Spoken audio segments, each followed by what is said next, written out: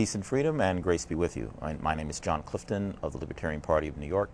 I'd like to welcome you to a wonderful episode of Hardfire, one in which we discuss one of the greatest organizations, I think, in the United States today in terms of going full hog toward defending and restoring the Constitution in terms of the protection of individual liberties and basic rule of law in the United States. You may have heard recently that we're losing that battle to retain rule of law in the United States, everything from, you name it. You know, I don't even want to go into the whole list of things that now almost daily come to our attention in terms of disposing of what we thought were fundamental liberties, fundamental civil liberties, fundamental rights of due process, and other basic constitutional principles.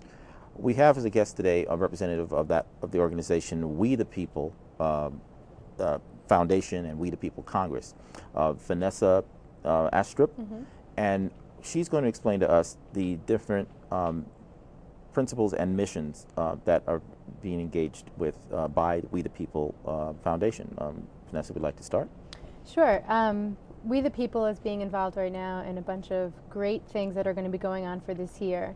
I've been working with Bob Schultz in helping create some of the missions and things that we're going to be working on. As you were saying about our freedoms are kind of being slowly taken away, and just recently the administration has been shown to be using spying on American citizens, you know, without court orders or without warrants and things of that nature. And so there's a lot of things going on outside the constitutional boundaries at a state, local, and federal level. So what We the People is trying to do is they're trying to bring back some of that so that we can really get back to what this country, what made us great. Right. Like I stopped myself when I started to go into the list because I realized if I started to go into the things that we're losing, you would never have a chance to speak.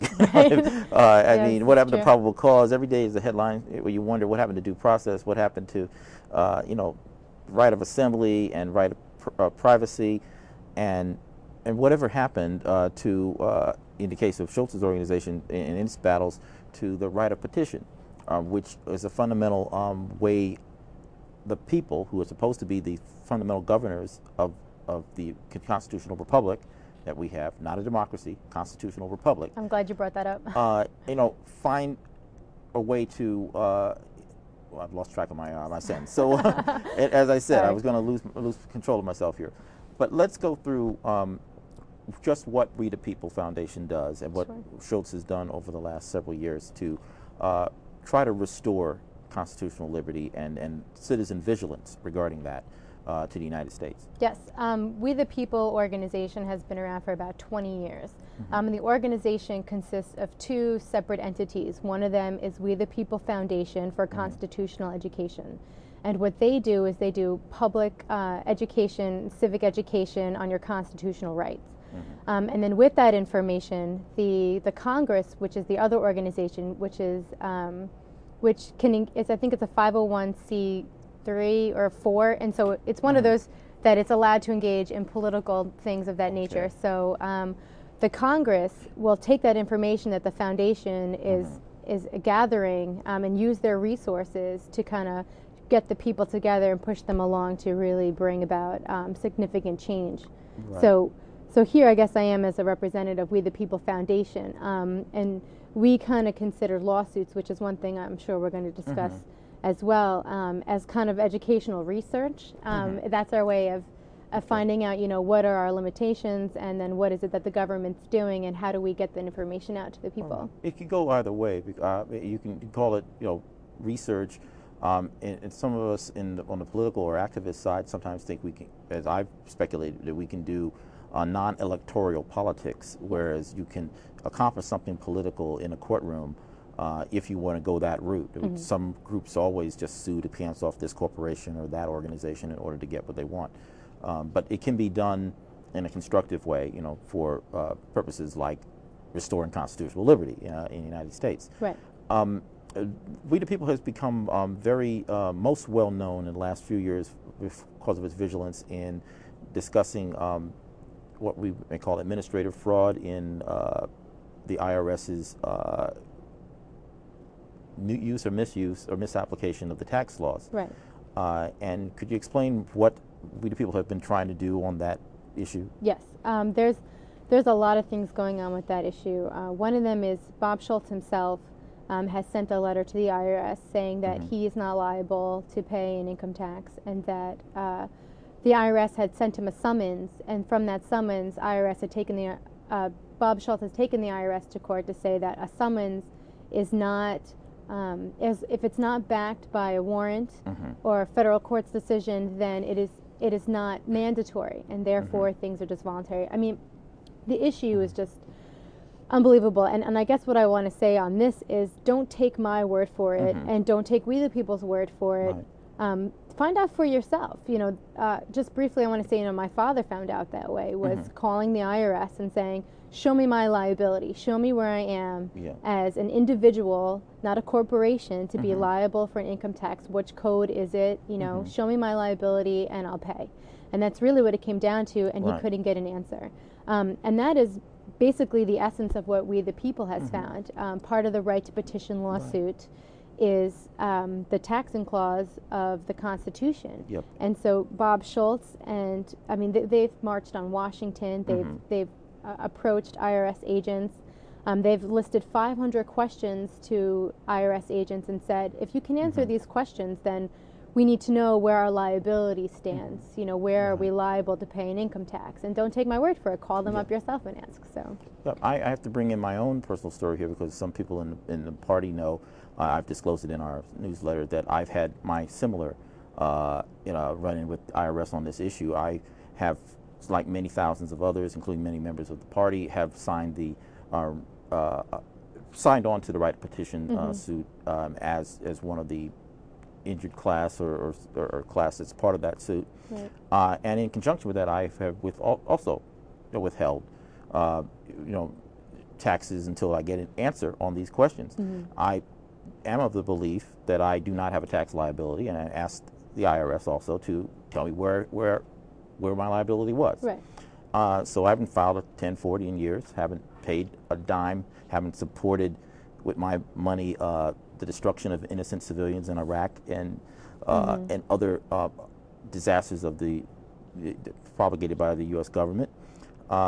And I've asked them to answer questions in affidavit form when I've submitted it to them. I've this year went through a notary process where I asked the notary to ask the IRS to answer the questions that they wouldn't answer me directly. And IRS wouldn't even answer a notary when the questions were filed by the notary. So this is a very essential issue here, because it shows that they don't want to answer a question that will prove, I guess, by their answer definitively that they have been misapplying the tax laws by enforcing them and giving people the misimpression that they have a liability when it isn't there. But I'll go into all the technical stuff about that. And what does that mean? You know, it's like, we talk about it because we both know what it means. You know, but like a lot of people, when they hear this for the first time, their first impression is just like, no, get out of here. And you're like, no, you know, because I remember when my family first found out, you know, my grandfather, my uncle, my father, you know, when they first found out, they were like, get out of here, it's not possible. And then the more they found out, you know, they fell down the rabbit hole, and they just kept doing their research, and they found out for themselves. And then sure enough, you know, the IRS is basically just like an internal terrorist group, which, you know, I don't say that lightly either, because when I know when I said that just now, people got all clenched up inside. You know, their insides are like, oh God, don't say that. And that's exactly, you know, what they've created in people. And so when you say you're not liable for a tax, people automatically say, oh no, you know, I don't even want to get into that, because it leads to the IRS like hunting them down and doing, you know. It's a class issue. Some people don't want to accept certain ideas or even research certain ideas because they don't want to be one of those people, you know, who do certain things to get the truth, regardless of personal cost to themselves, because this can involve personal cost. And it does. Again, without going all the way into that issue, which I think has already been discussed in some other shows on Hardfire, one of the specific things that go into making a person liable for, you know, something is, you know, whether there's an actual law that requires them, and is there Is there a corresponding regulation that empowers the regulating or enforcement body to enforce, the adherence to the law? Right. And I've asked IRS in my particular affidavits to specify what those laws and implementing regulations are that give the IRS their authority to assess and enforce the tax, and they've flat out refused to answer. Yeah. And most other people, everybody else who've asked them for this, have have gotten the deaf answer. In 2001, Bob Schultz began a hunger fast on July 4th. And he had sent letters to all the congressmen, senators, president, IRS agents, everybody. And what he said was, I will starve until you tell me where my liability lies. Where is it that I'm liable? I mean, he was asking all these questions to the government beforehand and never got any answer.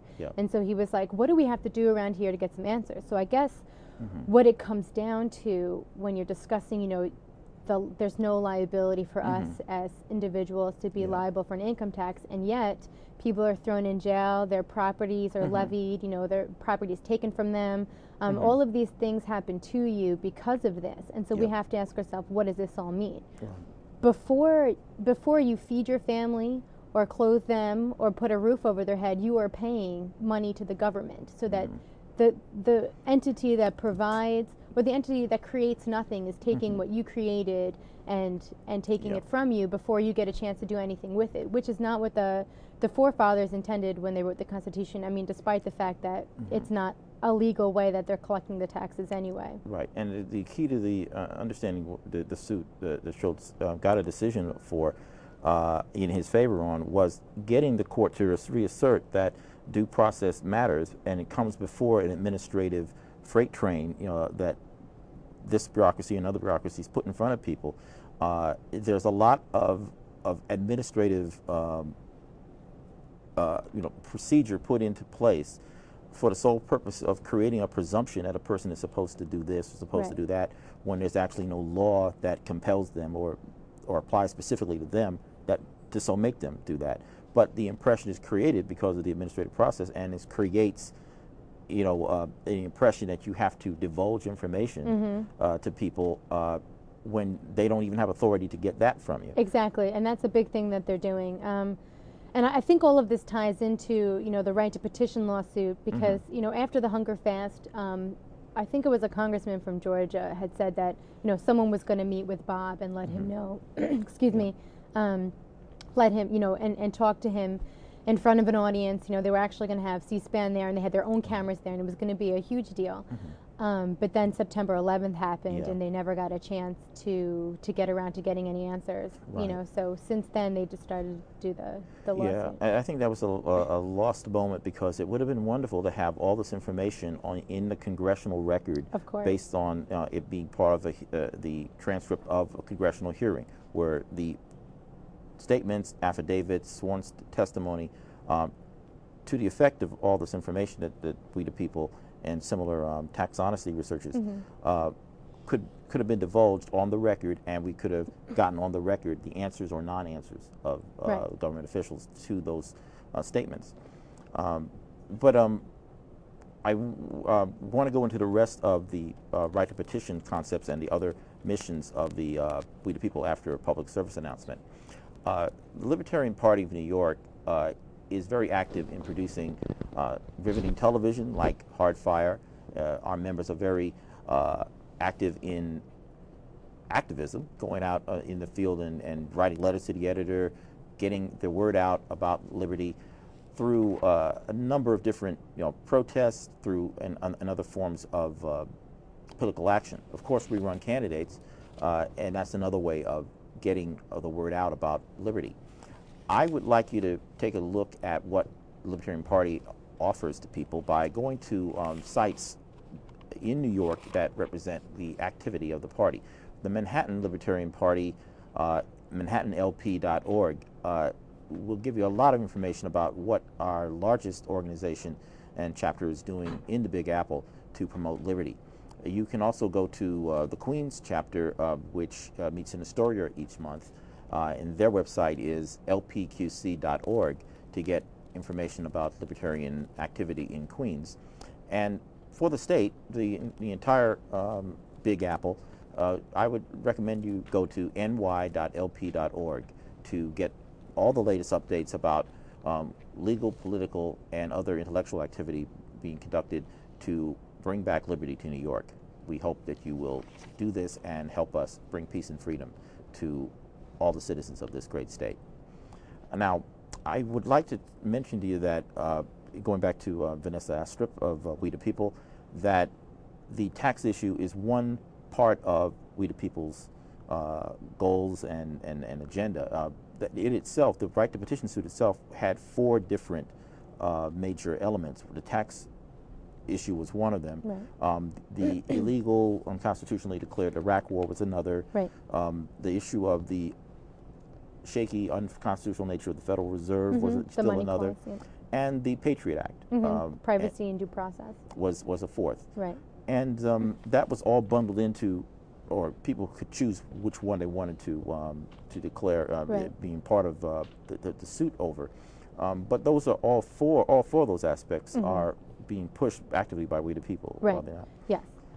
To get a little bit more into that, the right to petition is a much bigger deal than we understand it to be, and I never really heard of it before We the People. It's pretty groundbreaking, because historically it has never been ruled on before, and not only that, is that it is considered by lawyers and professors and people who are versed in the Constitution as the capstone right. So under your First Amendment right, you have the right to petition your government for a redress of grievance. Now what does that mean? You know, some people would argue that that gives you the right to stand out in front of Washington with your posters, you know, and parade around, and let the government know that way how you feel about certain things. And there's nothing wrong with that, and there's nothing wrong with doing that, and I'm for it, and I've done it myself. But however, that is not what the forefathers intended, because what the right to petition is supposed to allow you is the chance to approach your government with questions and get answers. Yeah. Now, what the judge has said so far, the first level federal judge in Washington, D.C., Judge Sullivan, he has said that the government doesn't have to listen or respond to the people's grievances. Now, that's a direct quote of what he said. And that's a big deal, because what does that mean? Yeah. Without a proper response, you know, because they can say, sure, we heard you, and not do anything about it. Right. But a right that is not enforceable is not a right, and that's the big thing here. Because there's a lot of organizations out there. There's the peace groups, there's the illegal immigration groups, there's the Patriot Act groups, there's war protesters. I mean, there's all different types of groups out here, even in parties, libertarian, constitutional, and we all are focused on certain issues. And what we have found with the right to petition, which is, to me, amazing. When I first found out, I was like, I've got to be a part of this, because this is just, it's historical, and it needs to be done. It's pertinent. The right to petition gives you the right to ask your government questions and to respectfully get an adequate response from them, which is accountability on a level that we do not have right now. And without that right, we will be our republic. I mean, without that right, we are no longer a republic. We are sliding into a democracy where just majority rules. And the only way you can have a voice is at the voting box, and that's not how it's supposed to be. And that it's important to underscore. It's a fundamental way in which the popular sovereignty is retained by the people. I mean, it's how you. Some have said it's how you transfer from the Declaration of Independence, in which the rights are fundamentally the people, and the authority to govern fundamentally comes from the people, to going to something in the Constitution that practically provides for how the people can exercise that fundamental authority. And if they can't even exercise that fundamental authority, then we really have departed from republic and popular sovereignty. Right. I'm using some of the key phrases that We the People. Yeah, that's it. I was just going to say, I'm like, that is extremely well put. I mean, that's in essence what it is. You know, what makes this country so amazing and so wonderful is that our rights are creator given. They're creator endowed. You know, that's what it says in the Constitution. Our rights come from a creator, not from the state, which means that the state cannot take away something that they didn't give you in the first place. If you're born with certain rights, the state is not supposed to be able to take them away from you. But the way things are going now, I mean, with the whole eminent domain case, with the Kelo case, that came as a big surprise to a lot of people because no one knew about it before it came to the Supreme Court.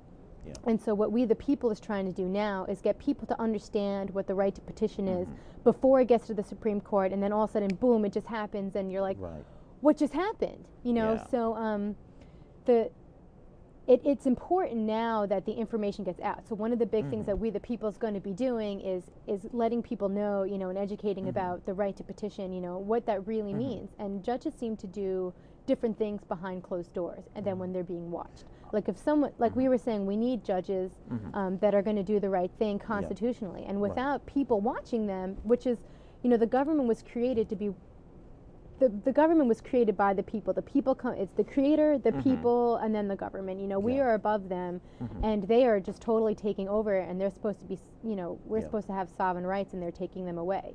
And so this right to petition case is so important that if the government, so far as the judge has said, doesn't have to respond or listen to the people's needs, the great experiment as we know it is over. Because, if you don't have the right to get answers, then what do we have? Yeah, because that's the fundamental issue of accountability there. Like when a Senate or Congress holds a hearing and they call in somebody from the bureaucracy or somebody from the corporate world to answer questions, that's a practical example of a person asking for questions because it's presumed they have the authority to get answers when they're holding these hearings.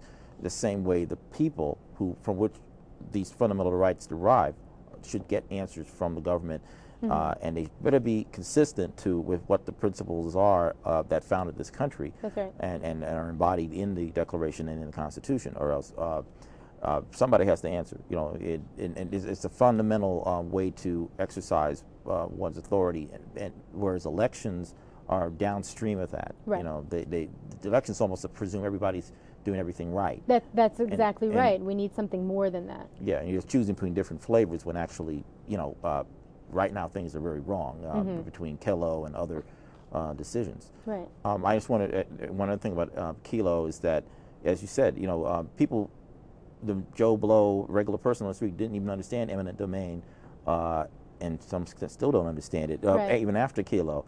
But this right to petition suit needs to be popularized to the point where people are talking about it the way they started talking about Kelo post Right, Supreme exactly. Court decision. This needs to be pre. So yeah. And actually, maybe that's a good time to get into what we the people is going to be doing. Yes. Starting January 28th, Bob Schultz is going to start traveling around the country every weekend. Unfortunately, there's only 12 weekends between, well, there's 13, but one of them's Easter weekend. So, but essentially, there's 12 weekends between now and April 21st when we're going to hold our Give Me Liberty 2006 conference. And he's going to go around to each state or we're going to have regional conferences. And he's going to talk about these very issues, the right to petition. The Congress and the Foundation have totally revamped their structure. The Congress has come under some new organizational management where people are going to be going out and getting members, and they can be they might be able to even create some wealth out of that, which Bob has a hard time dealing with. But he feels like liberty is just, I don't know, people just don't want to fight for it anymore. We don't know. Anyway. When you give them a financial incentive, maybe they'll well, that's exactly it. And the thing is it needs to be done. It's pertinent. The time is right. The people people want to know what to do. They're just they need a plan. And so if you visit the website givemeliberty.org, which is also under construction because everything's getting ready for the new year. Yeah, I understand it's going to be changing, expanding, breaking into 2 or 3 different pieces. Yes, it is. It's going to be. It's really going to essentially be the foundation's going to have its own website, and the Congress is going to have its own website. But you can still get to it through givemeliberty.org. And so on the website, we have what's going to be going on. We also have the 2 new operation plans for the foundation of the Congress on there as well, so that you can see what we're doing. But essentially, there's going to be a big push between now and April because everybody needs, it needs to be flyered on the walls, it needs to be in schools, supermarkets. People know the phrase eminent domain now, whether they understand it or not. They know what it is because it was a big deal. We want people to know the right to petition for a redress of grievance. just as Right. well as they know that, even if they just understand the name, because it's got to get out there. Yeah. And then the April conference that we're going to have some big speakers dealing with, you know, the right to petition. But then the amazing thing, which is going to happen on that Monday immediately following, is there's going to be a 2-week hunger fast. Okay. A large hunger fast with thousands of people, hopefully, if we can get them all to come. Right. And the deal is that, I mean, this has never been done before. It's historical. I mean, Not just one guy here or a couple of people there, but we're looking for hundreds, possibly thousands, depending on people's. synchronized. Yeah.